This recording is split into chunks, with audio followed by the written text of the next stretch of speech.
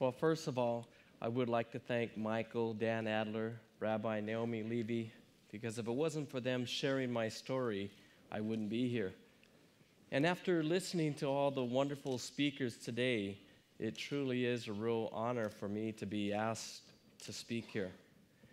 You know, as my wife and we were sitting here listening, we said, what in the heck am I doing here?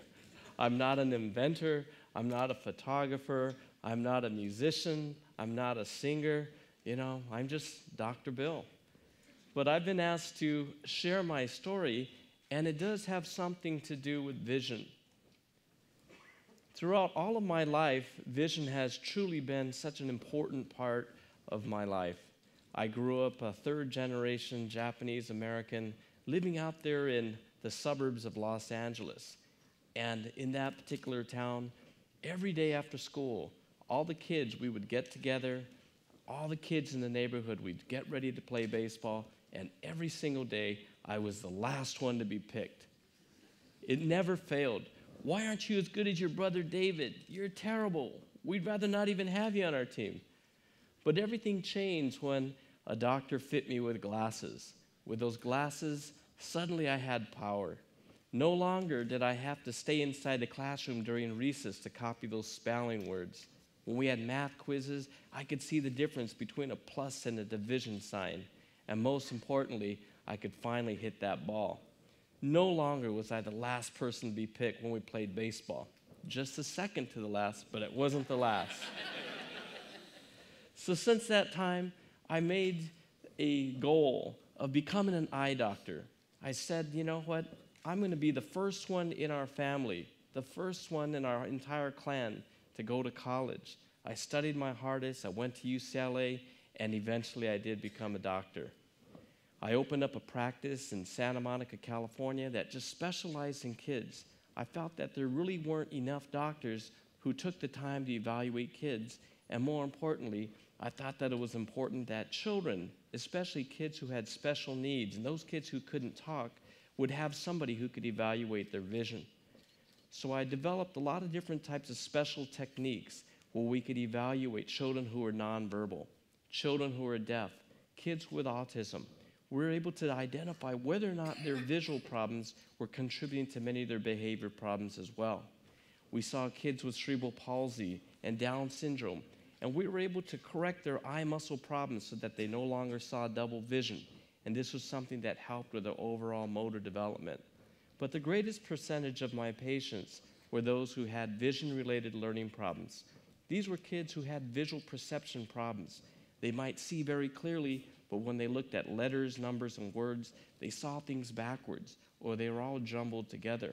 So we worked with many of these kids and helped them to be able to read and to write and to excel at school. And within a couple of years, we became quite popular in the sense that many professional and Olympic athletes came to us because they wanted us to improve their depth perception, their eye-hand coordination, and their visual reaction time. It was something that was a dream come true to me. It was so interesting, too, because I was watching a baseball game, and I told my dad, hey, that's my patient. And he just laughed. That's not your patient.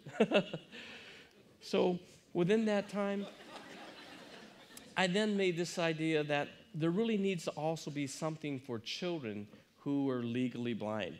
I went to the nonprofit Center for the Partially Sighted, and I developed the first pediatric low vision center. We worked with kids who were born premature, kids who had cataracts, and these were kids who could no longer be helped by surgery. With these children, what we did is we developed specialized types of glasses. With these glasses, we could magnify the images up to 4 to 6 times, and we also developed different types of video magnifiers so that we could magnify the size of the books and the print on a computer screen so that even these kids who are legally blind could read. We also developed specialized types of telescopic lenses, and this was something that was very helpful for kids who were in middle, high school, and college so that they could see the chalkboard, they could see overhead transparencies, and for many of them, they even were able to drive. What I then found out was that for these children, there were so many things that we could do to help them. And my personal life was also developing just in the same way that I had planned for my professional life. My girlfriend, June, she waited for me for 9 years to finish doctor school, and we got married. We bought a small little house. We had 2 children, a daughter named Jamie, a son named Brett. We even got a dog. And my life was absolutely perfect. It was everything that I wanted. Every day that I went to work, it was something that I just really couldn't wait to go to see. It actually happened to be I worked 7 days a week. That's how much I enjoyed this job. There was one special occasion that I remember. I had a family that was a very powerful family from Saudi Arabia. They came to the office. There were 3 limousines. It was almost like Eddie Murphy's movie Coming to America. Out of the first limousine, there were 4 bodyguards that searched the surrounding of the building. Next, 4 bodyguards came inside and they searched every examination room, and then they called the parents to come in. This father, he carried his son. His son was about 6 months old, and following behind with her head down was the wife. He said, "Doctor, could you please help me? You know, this is our only son, but there's something wrong with his vision. Some of our doctors at home told us that he has autism, and that's why he doesn't look. Other doctors at home told us that his eyes are fine, but we know there's something wrong." The mother then said, "There's nothing wrong with his eyes. There's nothing wrong at all. He hates me. That's why he doesn't look at me. My baby hates me." And she started to cry. I could feel the tension in the air, and I then started to examine this baby. What I found was that this baby's eyes could only focus at a distance of about 3 inches. What I then did is I asked the mother, "Please, can you help me? Hold your baby." And at that time, I held some lenses in front of the baby's eyes. Immediately, this baby's eyes looked at the mother's eyes. Her eyes just filled with tears. She started crying and hugging the baby. The father hugged the mother, and it was a moment that I'll just never forget. I truly had the best job ever. But it all suddenly came to sort of an end. About the end of 2003, I noticed a blind spot in my left eye. I went to specialist after specialist, and each one told me that I had a retinal degeneration. Not only was it like macular degeneration, but both the rod and the cone cells of my eyes were dying. As a doctor, I knew this was something that the prognosis was very grim. But my wife, June, was kind enough to take me every day.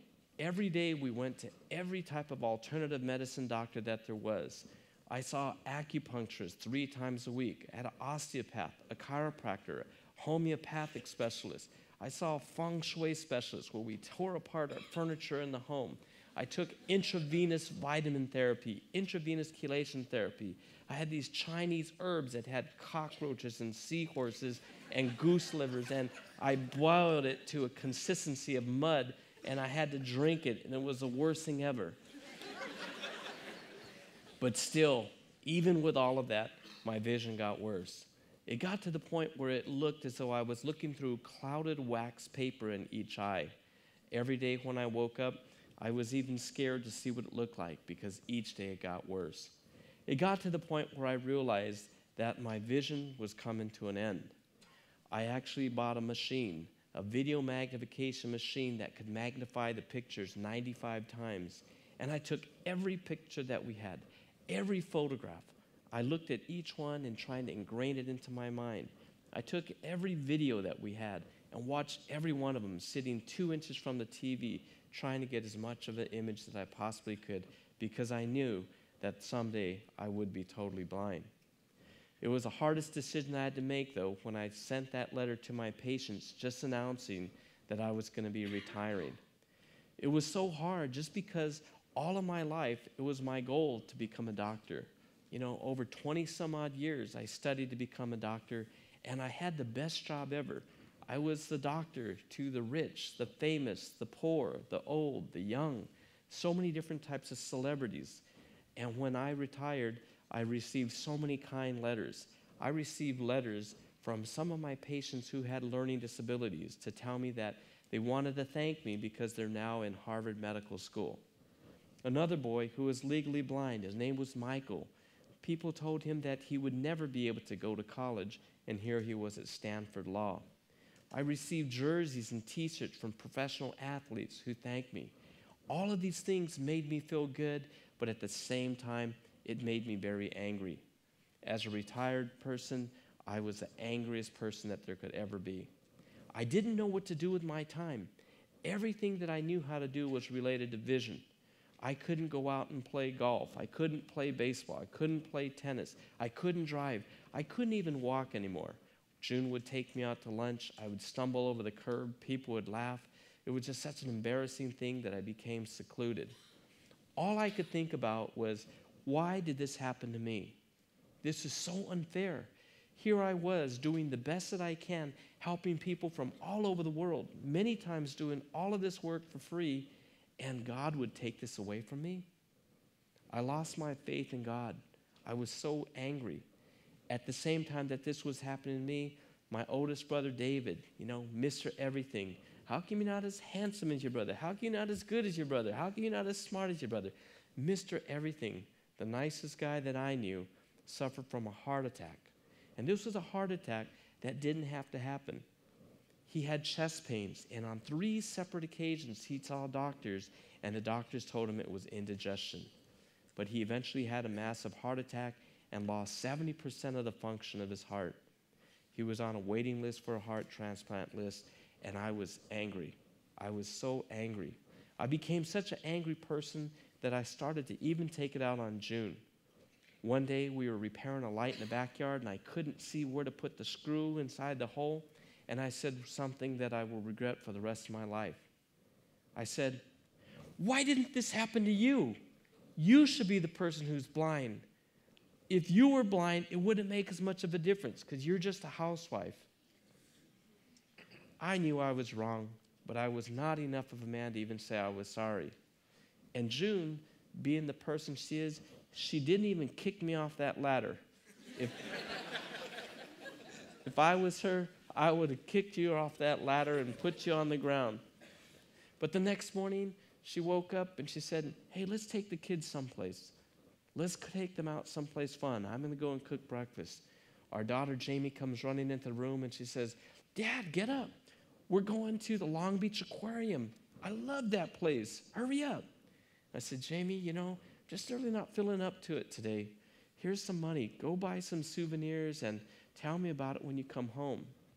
About a couple minutes later, my son Brett, he was about 9 years old, he comes into the room.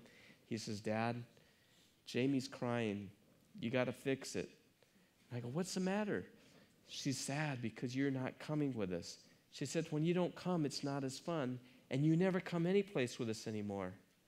And I said, "Well, Brett, I'm not feeling so well, and besides, I won't be able to see any of those fish."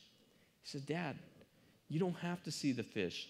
I'll tell you what every fish is. I'll tell you the colors, and I'll even draw it for you on your hand." I smiled and I said, "Thanks, but you guys go ahead."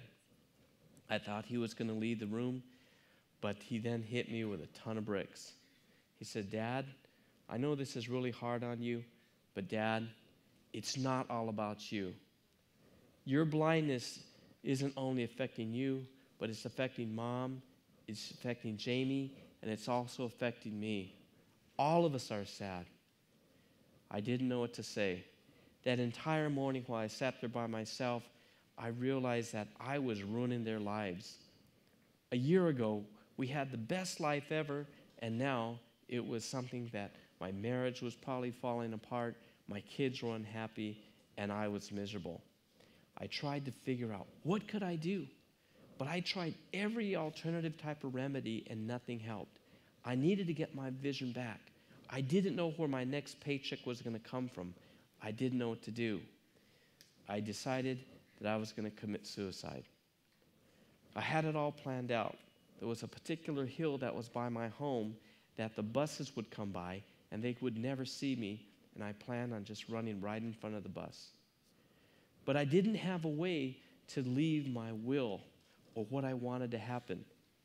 I wanted to make certain that my family was taken care of, so I called up my brother Dave, and I said, "Dave, I need you to help me with something. You got to do something for me." He said, "Sure, anything that you want." "Well, if anything happens to me, I want you to promise me that you're going to take care of Jamie, June, and Brett. I have this life insurance policy, and if I die, I want you to take the proceeds and take a quarter of it and I want you to buy 2 apartment buildings. I want you to take another quarter of it, and I want you to put it aside for the kids in their college and graduate school and help them with a down payment. Take another quarter of it, and I want you to invest it in gold. And the last quarter, I want you to take care of yourself, your mom, and your dad. And if there's anything else that anybody else needs of our relatives, do it. He said, do you have cancer? What's the matter? I said, no, it's nothing like that at all. He said, you're thinking of committing suicide?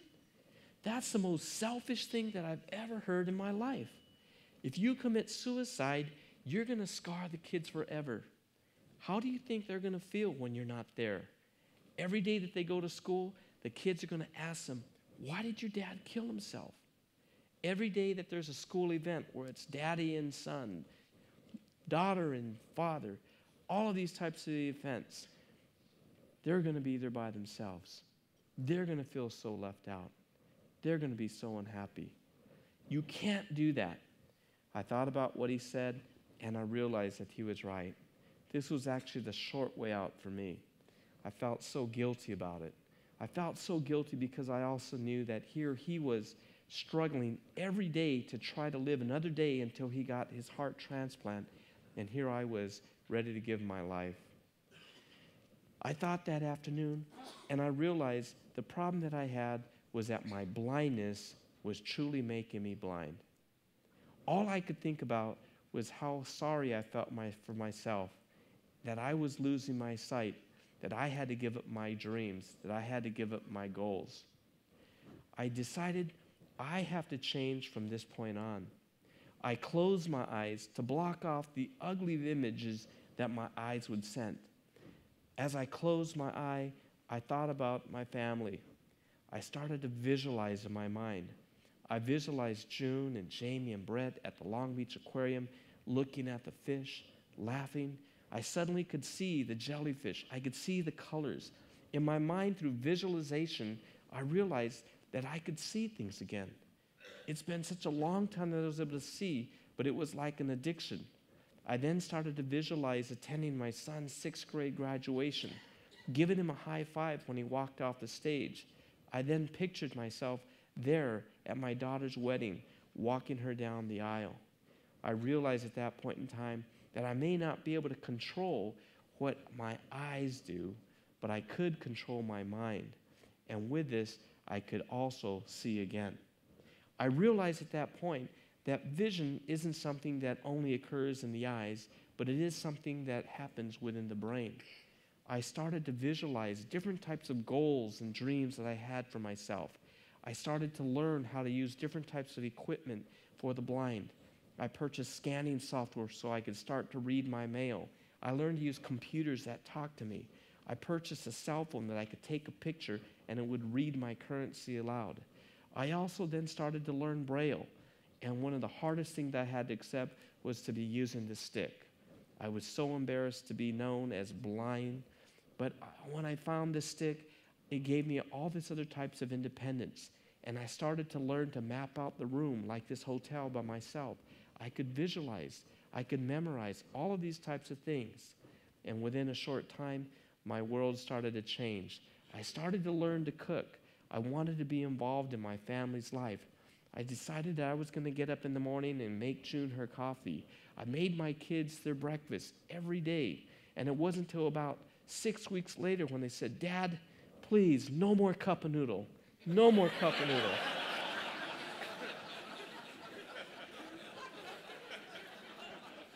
But I felt good that I was able to participate. I felt like I was alive again, and my will to live and to pursue different types of dreams and goals came back. Things changed for me quite a bit. I was then asked to become the chief of staff at the Center for the Partially Sighted, where I counseled many of our different doctors, teaching the doctors to do what I did. I also then started a foundation, and this is a foundation that June and I raised a tremendous amount of money to help people such as this young lady named Joyce. Joyce came to this country from Korea at the age of 12 because her mother had a dream for her. She had a vision that if she brought her to this country, she wouldn't have to be a fortune teller in Korea. Most children who are blind are either seamstresses or they're fortune tellers. Well, when Joyce came to this country, she had a natural talent to play the piano, and the New England Conservatory of Music offered her a scholarship. Well, Joyce, unfortunately, was about to turn down the scholarship because she didn't have the tools and equipment to be able to read music with her fingers. But we found out about this young lady, and we were able to help her, and she's one step closer to achieving her dream of becoming a concert pianist. But what I enjoy most in my job today is just helping other people who are blind. I think that those who are going through vision impairment and blindness often have such significant difficulties such as I did. This is a young boy by the name of Josh. And when Josh was born with tumors in both of his eyes. He had to have one of his eyes removed, and the other, they were able to save it, but he had limited vision. Despite his very limited vision, Josh is a straight-A student. He has a twin sister. He's the greatest brother ever. He plays golf. His dream is to one day become the first visually impaired golfer to win the Masters. He also plays football, and Josh is just the greatest kid ever. The only fault that I could say for Josh is that he loves USC and not UCLA. But I met Josh this November, and he came to my office, and I couldn't understand why this young man was coming to see me. I thought maybe he needs some equipment. Maybe he needs a computer. He sat down with me, and he said, "Dr. Bill, I want to know what it's like to be blind. I heard that you had perfect vision, and now you're perfectly blind. I want to know what it's like." And I said, "Well, let me tell you about this. When I first found out that I was going to lose my sight, I was the angriest person ever, and I was scared. But what I learned after I lost my sight was that virtually everything that I used to do, I could do it as a blind person. Blindness isn't bad. It's just different. I shoot baskets with my son. I play video games with him. I see more movies than I ever have in my life now that I'm blind. I can cook. I can repair things in the house. I could even drive when my friends are with me. So I want you to know, Josh, that you can do anything that you want to do." And he said, "Dr. Bill, next week, the doctors are going to remove my remaining eye. I don't know if I'm going to be able to do it, but I really appreciate your help." We talked about some of his goals, and he did have that eye removed on November 12th. But within a week, he met his first goal. He returned to school. He said, "I got to get back to school. I got to be with my friends. I don't want to go to a special school for the blind." A month later, he even played in the championship football game. I told him that other blind kids of mine played football. They played center. And Josh, he actually blocked his heart out at that football game. He then told me a couple of other things that came true with him as well. I told him that through my blindness, many doors opened up. Many opportunities, such as being able to speak at this conference, had opened up just because of my blindness. Well, he called me up on New Year's, and he said, "Dr. Bill, I want to wish you a happy New Year. And just like you said, the doors are opening up for me. I've been asked by USC to do a public speaking engagement for their football team. Another football team has asked me to speak at their banquet. And in January, the headquarters of Wells Fargo have asked me to come and do a motivational speak." He said, "You know, Dr. Bill, if you don't watch it, I'm going to start taking some of your gigs away." But overall, what I've learned through my blindness is that blindness is something that doesn't have to affect your life. With our eyes, we could see, but with our mind, we have vision. With vision, we could accomplish anything. We could see beyond the physical. We could see beyond what we've seen in the past and what we know. And with that type of visualization, we can actually explore, invent, and create so that we could continue to help mankind. For me, my blindness has made me definitely a better doctor because I understand what the patients are going through. It's made me a better professor because I can now teach my student doctors how that they should be able to react and respond to patients. But most importantly, my blindness has made me a better person. No longer do I judge people by the way that they look or the physical appearance. I'm not as impressed if you have that $2,000 watch or that $100,000 car. No longer do I lust to have those types of material things, and for the first time in my life, I could say that I'm totally content. If I may, I'd like to thank my wife, June, for giving me the support for all these years, being the best mother, being the best wife, and for not knocking me off of that ladder that day. And I'd also, if I may, I'd also like to dedicate this lecture to my brother, David.